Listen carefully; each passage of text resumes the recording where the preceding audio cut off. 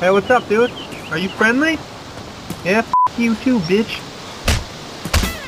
Oh, I forgive you, buddy, because it's that time of the month. April finally brings us a decent DayZ update because the recent experimental patch earlier this month teased us with some big picture elements that didn't seem to cut it. This month's 0.44 update will get some upcoming fixes, but for now, wash those hands and put on that bib because it's supper time.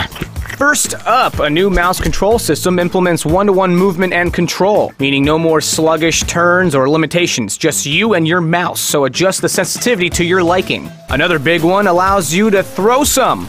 Aw, Mom, canned spaghetti again? Well, don't eat it, stupid, chuck it. But hey, what Mama don't know won't hurt.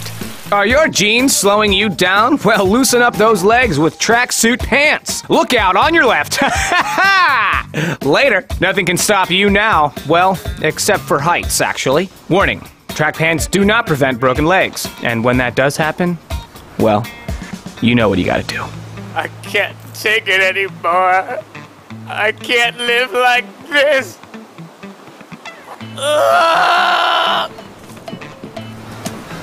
Hey. Did you witness that? What? Witness what? That dude just jumped to his death.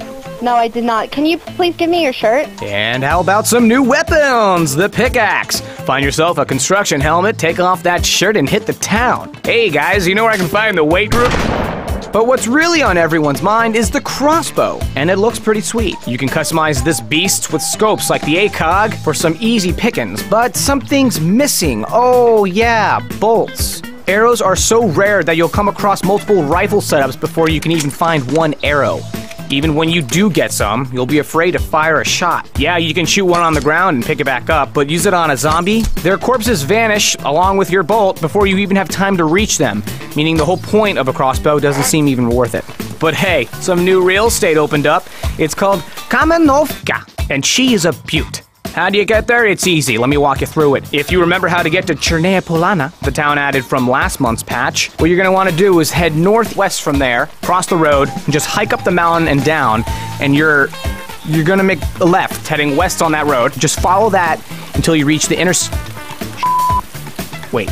Okay, yeah. So go back up the mountain, just walk south through the woods, up the hill, walk through the clearing, and there... Where the is this place? Oh, so it turns out it hasn't been added yet, but it's supposed to be added in the coming patch. Other than that, you get binoculars to scope out runways, and the farmer's market opened up. Fresh zucchini for everyone. Which is, of course, followed by its stupid, no good piece of worthless counterpart, rotten zucchini. Touching back on the experimental servers, it was hinted that we're soon due for a doubling of server size. I managed to play some of the matches with up to 100 people running around just killing, hating each other. These guys are not friendly. They're trying to beat the crap out of me. It was weird.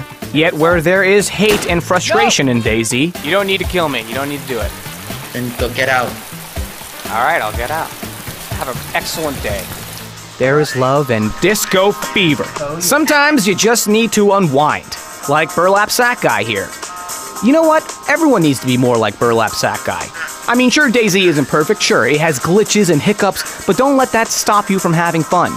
Be more like Burlap Sack Guy. Just try to be more like Damn it. That's it for this month's patch. See you next time.